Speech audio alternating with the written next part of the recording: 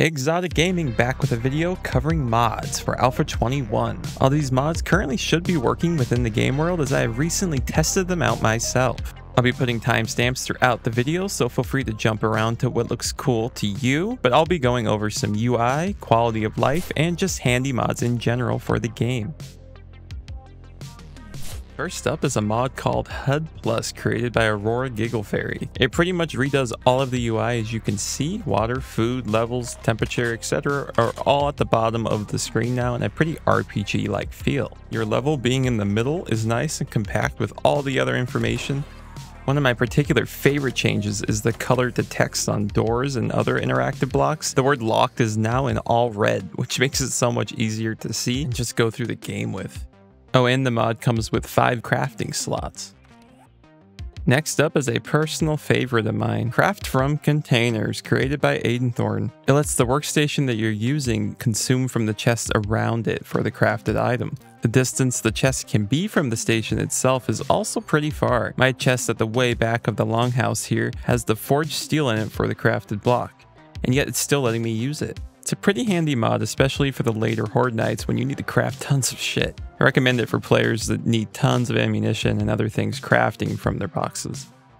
Now we got IDC's Auto Turret Reloader. This mod, as the name implies, auto reloads your turrets as long as the reloading block is within 5 blocks of it. To craft these boxes, all you need to do is type in ammo box, and it takes steel, iron, mechanical parts, and electrical parts to make. So it's a little hard to make, but at the same point, it is like an end game type of thing. You can have different types of ammo in the box, whether it's ammo piercing or regular, as long as you have the ammo type you want selected when you place the turret down. As the gun continues to fire and eventually runs out of ammo, it will reload itself from the container that's within its radius. I know someone from my Alpha 22 features video is asking for a concept like this to be implemented in the next update, but at least we got something like this now for modders. And water jars are back in a mod titled Empty Jars by Bullrider. He brings them back into the game, and now we can get a jar back after using our water jar. We can also craft the jars again as well. This is a really requested feature that was taken out of the game for no apparent reason. Along with this, I would like to mention another mod called Cloud's Craftable Waterfilter by No Cloud for You. It makes the water filter craftable in the game with enough skill in food. All it takes is some polymers, coal, sand, cloth, and glue. These 2 mods are pretty handy for those players who don't want to struggle for water. Now it's time for a handy mod for those that want to edit their world settings a bit more. Extra Game Options by Wookie Nookie lets you edit just about anything you want regarding zombies. It also comes with some minor trader settings as well. Of course, editing any of these settings could affect your game and your performance could suffer as well. So I'd recommend you know exactly what you're doing before you start upping the zombie count like crazy. I particularly like the City Zombie Count modifier and the Wandering Horde Frequency modifier. Crank those babies up and act like it's Alpha 10 all over again. Man, those were the good days. Zombie headshots would also be an interesting playthrough style as well. You could turn the HP down and mess around with one-shot headshots. That could be fun. You can make it like a Walking Dead type playthrough, but really the settings just give you a lot to mess around with in terms of how you want to have your playthrough go. Onto another convenience mod titled Quick Stack by Wes Wood. This mod lets you instantly put away all the crap you've gathered while out exploring into multiple chests. The range is currently 7 blocks in each direction, which I believe is 15 by 15 by 15, but I have no idea, honestly. It feels like it's far enough, and for those players that love organization, this is the perfect fit for you. Now we're on to a big UI overhaul mod titled SMX by Cerulean and his team. Now if you ask me, this looks more like a console type of RPG horror game than the old UI did. Now the UI isn't as clean per se, it's just more immersive in a way, I would say.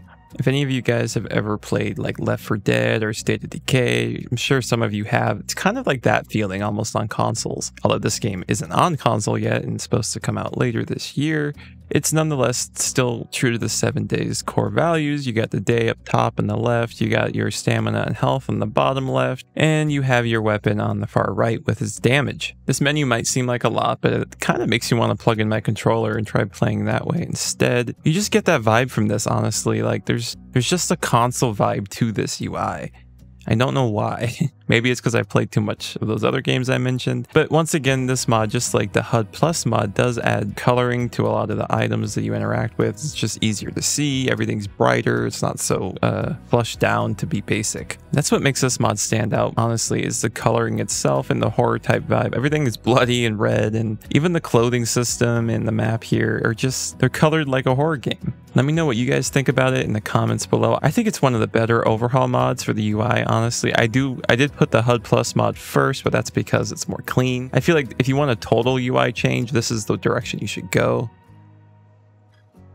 And finally, we have a weapons pack. Pant's weapons pack by Pant Stan. I mean, Pant Stain. This adds tons of guns to the game that some are real, some aren't so real. We have laser guns, tons of pistols, and a lot of shotguns. I'll showcase some of these here, but the biggest thing I've noticed with this mod is the sound and feel of the gun is a little bit more heavy and more accurate to what I feel like it would be in real life. There are over like 30 different weapons that this mod adds to the game, and they all feel pretty tight. Compared to the game's current pistols, these feel way better. And then there's a lot more variety, and they just look cooler as well. I don't know shit about guns, but I know what feels better in terms of gameplay. Whoa. Shotgun just took off his arm when I aimed for his head. That's fucking cool.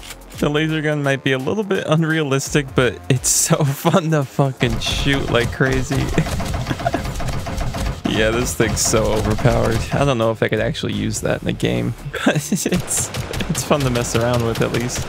Let me compose myself here. These other assault rifles are also pretty nice. They're way more accurate, and the recoil on the gun feels more heavy, like I was talking about earlier. And let's get on to my favorite gun of them all, the M1 Garand. You know it's important when I remember its name. Oh damn, his head just went splat.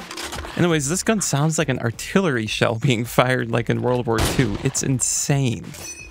Only bad side is it takes forever to reload, and you would get swarmed pretty quickly. These are all the guns in the creative menu that you have access to. The energy ammo is kind of funny looking.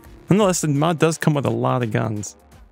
Time for some honorable mentions for mods that I didn't feel like needed a full showcase. We have the 12-slot Toolbelt mod by Wookie Nookie again. It's pretty self-explanatory, but nice to have for a weapon swapping or extra medicine on the hopper. It's nice that it doesn't really feel like it's game breaking it. 72-slot Backpack by AGF again. Feels like it might break the game a little bit for some people, so that's why I left it off, but it is another ease of life type of mod.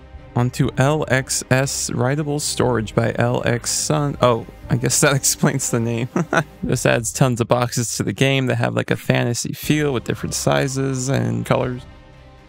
If you pick up any of these mods or have questions on how to install, let me know in the comments and I'll try to help you out as best as I can. I want to ask you to please subscribe to the channel if you are into 7 Days to Die content. Thanks for watching, and I'll see you in that next video.